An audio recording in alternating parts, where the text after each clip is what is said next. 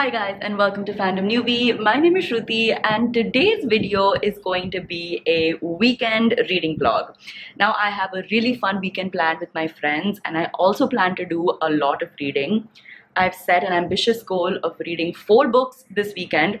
They're all pretty short, quick, fun reads, so I should be able to do it along with all of the cafe hopping and socializing that I have planned for this weekend. But that's the plan and I thought that I would take you guys along with me. So yep, without further ado, let's jump into the book that I am reading first. I actually started reading this book yesterday and I got I got halfway through it, and that is The Mysterious Affair at Styles by Agatha Christie.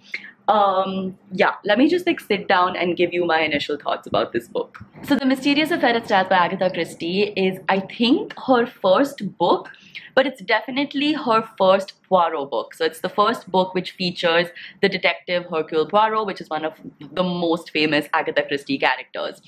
Now, this book being her first book, I feel is still it has that clear Agatha Christie signature. The only thing that I am finding a little bit different in this book is that in the other Poirot books that I have read, there seems to be a very logical link between the clues that Poirot finds and his deduction. It's very easy to fill in the gaps between the clues and his deduction, whereas in this book, right now, it feels like the gap between the clues and what Poirot is what Poirot is thinking and his analysis of the situation, his deduction, there's a huge leap between the two of them, and that's why this seems a little bit too fantastical, in the sense that yes, we know that Poirot is a very, very intelligent detective and he sees things that other people don't see, and he's very quick to make assumptions and prove those assumptions right. But in this book, it just seems a little bit too far-fetched so far. The other thing about this book is, I think the other Poirot books are all written from a third-person narrator perspective, whereas this one is written from the first-person perspective of a friend of Poirot's. So that's also what is a little bit different, but I kind of like that because usually whatever I am thinking is what this character also sort of spills out. So the character also calls out Poirot for making these huge leaps in these huge leaps in assumption. He's why did Poirot think that? The character actually calls that out, and I'm actually kind of liking that because I'm thinking that as well. It's how did he jump to that conclusion? So yeah, those are my two initial thoughts. I am really looking forward to reading it because this is, again, a very classic Agatha Christie murder. It's a closed room murder mystery where a wealthy woman has gotten poisoned, and in true Agatha Christie style, everyone who was in the house during that time is a suspect. And yeah, I have a few theories, but let's see what happens.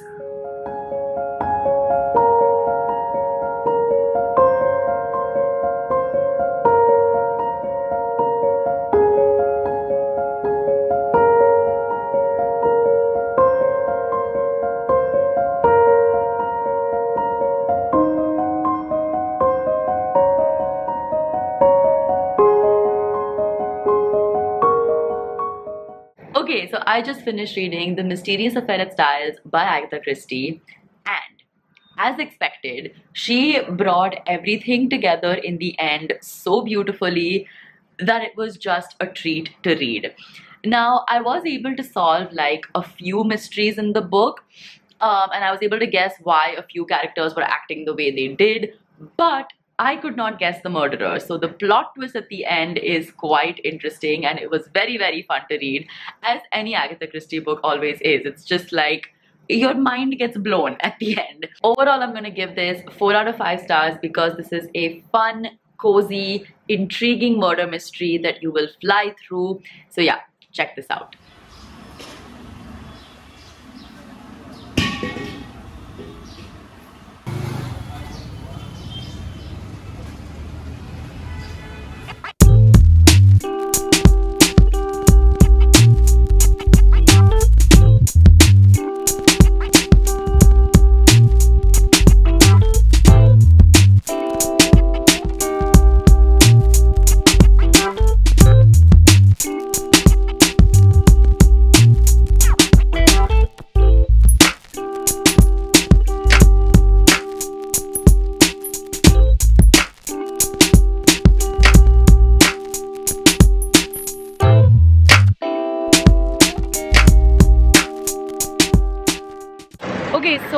I am vlogging as I walk in this lane in Bandra and everyone's looking at me and I'm very self-conscious, but life of a YouTuber, I guess.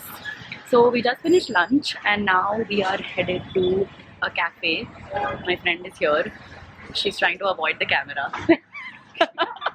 Now we are headed to another cafe where we're just gonna sit, chill, and I'm going to read, and I'll show you what I'm reading once we get inside. So the book that I'm reading is Ahilya by Koral Dasgupta, and this is basically a feminist retelling of Ahilya's story from the Ramayana, and this is the first book in the Sati series.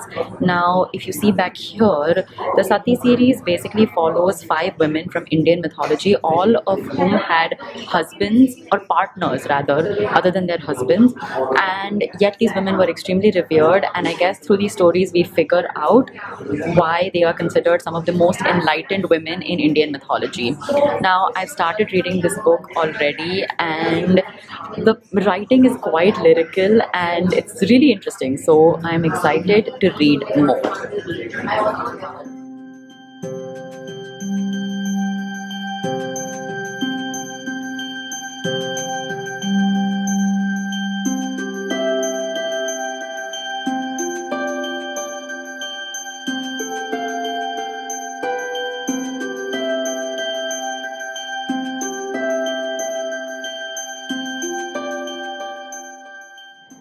Hi guys, okay, so it is the next day. Today is Sunday and I finished reading Ahilya yesterday evening, and when I finished it, like immediately after finishing it, I gave this book 3 out of 5 stars, but now upon reflecting a little bit, I just bumped up that rating to 4 stars.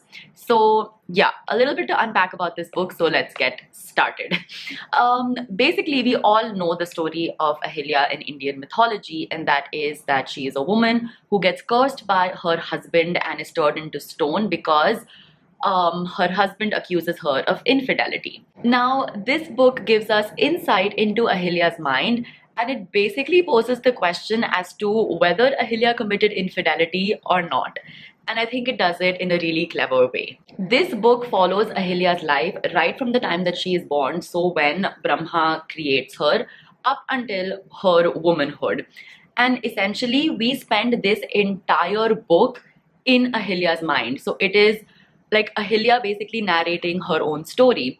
And so we get to listen to her most intimate thoughts and we get to view the world through Ahilya's eyes. And the thing that I really liked about this book is just how poetically and lyrically these thoughts are expressed in this book. So you really get to see Ahilya's like childlike wonder. So when she's discovering the world for the first time, the way she views the world with so much enthusiasm and so much wonder, that is described really beautifully in this book. The other thing I really liked about this book is the way that Koral Dasgupta has described nature. She personifies almost every aspect of nature. So whether it's a tree or a river or a flower or like any aspect of nature in this book is personified and given a spirit and given a personality. And I just feel like it really felt like I was reading a poem, and it was so beautifully done.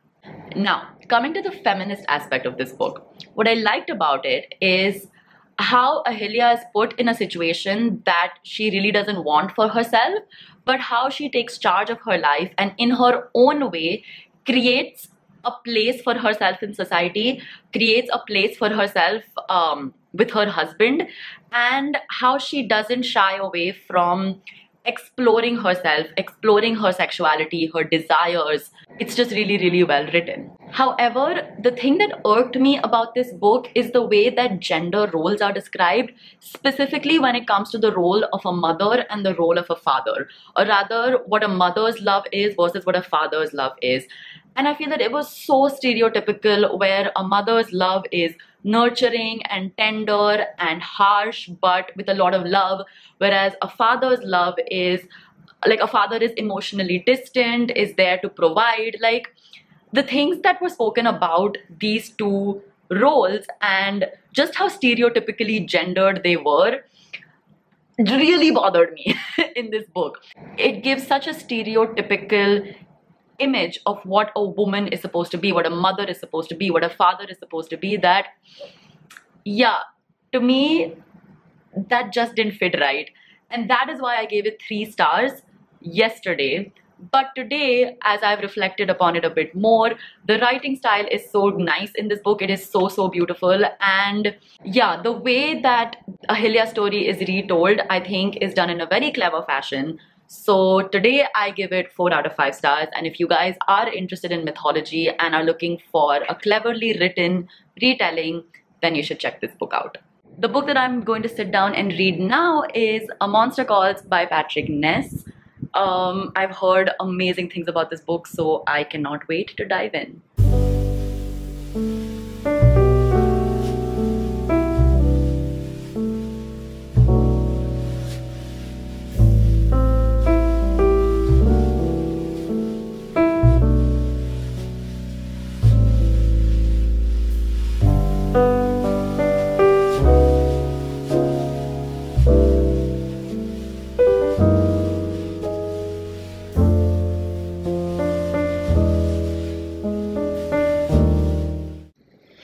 Hi guys. Okay, so I reached page 70 of A Monster Calls, and to be honest, I don't exactly know where this book is headed, but it's been interesting so far. So this book is about a 13-year-old boy named Connor who is dealing with a lot in life. His parents are divorced. His mom is extremely sick. I think she has cancer, and all of the treatments leave her feeling exhausted and weak. And he's also being bullied in school. So he has a lot that's going on in his life. And one night, a monster basically turns up at his window and threatens him in a way. What I honestly feel about this book is that the monster has been sent to Connor to help him in some way, to help him deal with everything that is going on in his life. And yeah, the monster isn't this like scary demon person that's going to eat Connor or like whatever. I think in the end, the monster is going to help Connor deal with his own inner demons. So I think that is where the book is headed. I'm not really sure, but I am interested in reading this more. But for now, what I'm going to do actually is take a break from reading, get myself a little bit of a snack, and yeah, chill out for a bit. I don't know if you guys can see, but it started raining outside. Just the perfect reading weather.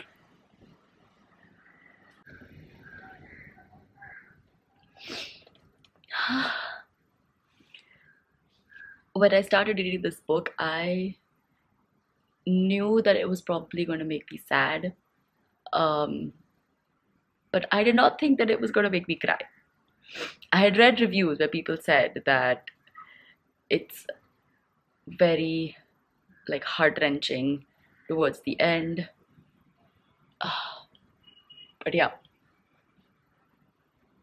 I have the last 15 pages left. I'll finish this and then give you my final thoughts about this book. Okay.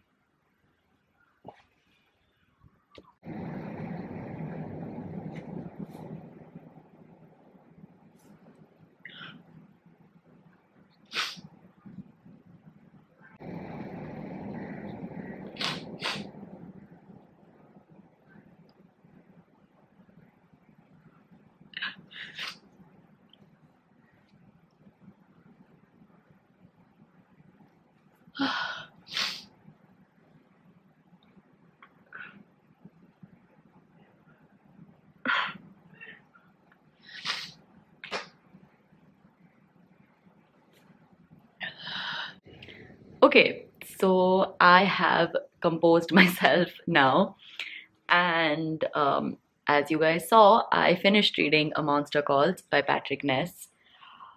Um, I'll probably have like better thoughts about this book after I have processed it. But what I will say now, like the first thoughts that I have after finishing this book are that this is one of the best explorations of guilt and grief and anger and all of the emotions that you feel when you deal with a loss. I feel like it's one of the best books that explores that. There's another book which I think is really good in the same realm, and that is a Stephen King book, which is Pet Cemetery, that also deals with the emotions that you feel when you're grieving. And yeah, those are the themes that are explored in this book, and I think they are done in a really, really good way. It is a very sad book. It has that heart-wrenching end that I read in a whole bunch of reviews. And yeah, that's all I'll say. It's a beautifully written book. I think it's a very good book for teenagers. The main character in this book is 13 years old, and all of the emotions that he is facing are explored in such a beautiful way in this book. So yeah, highly recommend A Monster Calls. Very good for teenagers. A very, very simply written book. So again, very good for beginners. So yeah, I really, really enjoyed this one. Okay, so after that pretty heavy book, I wanted to sort of like change the mood. And the book that I want to start reading next is All Systems Red by Martha Wells. Now, this is kind of like a sci-fi space adventure story featuring a robot. So I'm guessing that this is going to be a quick, fun, thrilling read. And that's just what I need after something that was quite heavy. So let's start.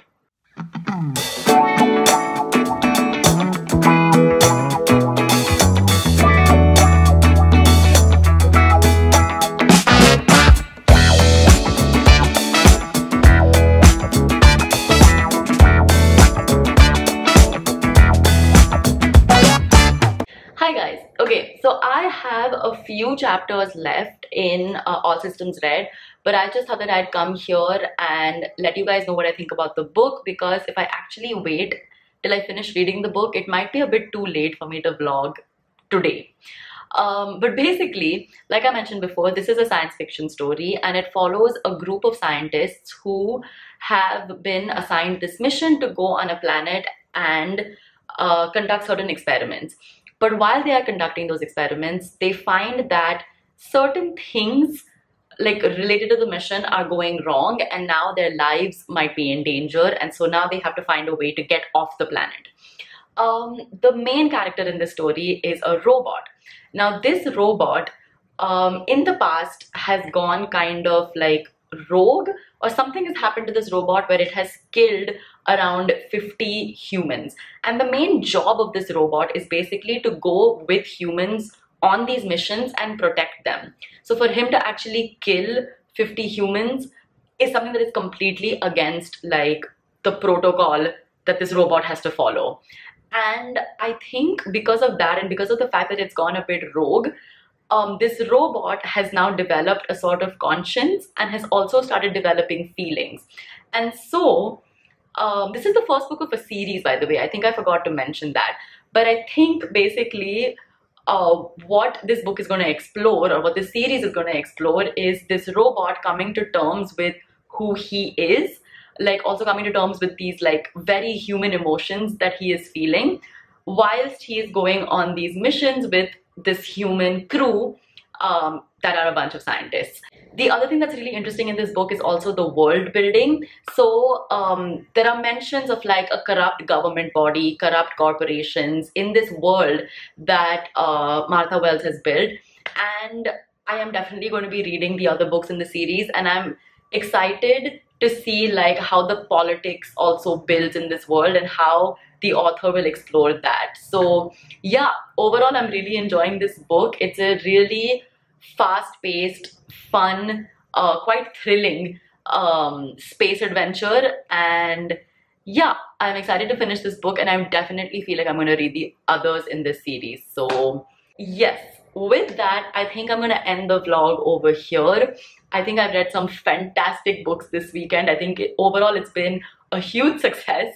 But yeah, if you like this video, give this video a big fat thumbs up. Leave a comment down below letting me know some of the books that you have read this past weekend, or what's on your TBR for the next weekend. Let me know down below. And of course, do subscribe to my channel because I'll be making more videos like this. I'll see you guys next time. Bye.